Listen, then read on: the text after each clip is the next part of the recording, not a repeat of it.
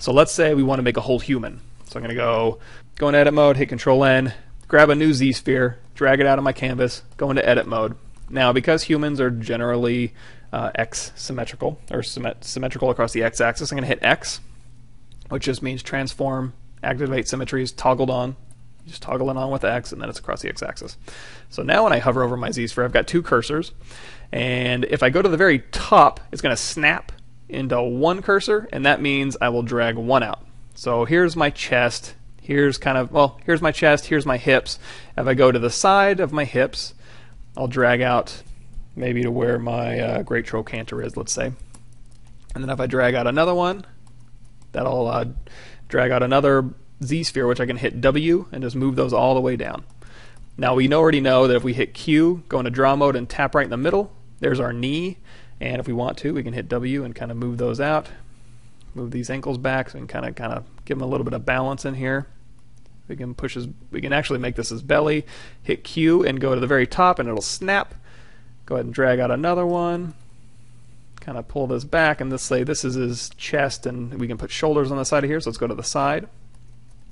Now if we want to, we can hold down, we can start dragging and hold down Shift.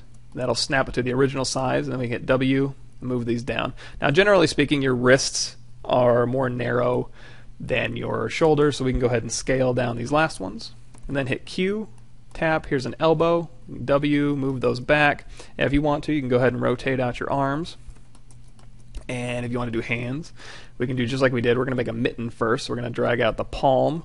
And then on this back one here, we're going to drag out a thumb starter, and then drag out another one, hit W to go into move mode, hit Q, hit W, move this back, hit Q again. We're going to make 1, 2, 3, 4, and then on these I'm going to go 1, and these ones are going to drag out a little bit smaller, 2, 3, 4, and then W. I'm going to move these out. And remember to make your brush size smaller. If it's pulling out more than one, just go ahead and hit S, tap S, and then make it smaller so it just grabs that 1, 3, 4.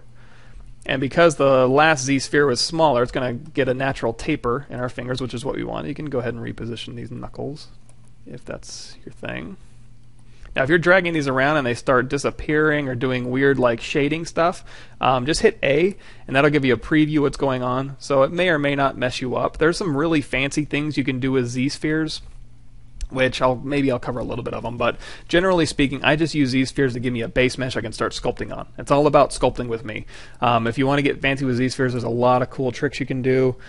I may or may not cover much of them because again, I don't do it that much, but feel free to go and track those down. So now that we've got our fingers on there, I'm going to hit Q very quickly, tap, tap, tap, tap. We've got our knuckles in there. Give this guy kind of a natural hang to his fingers. I'm going to kind of bend those up a little bit. And there we go. And you know, fingers kind of come towards each other.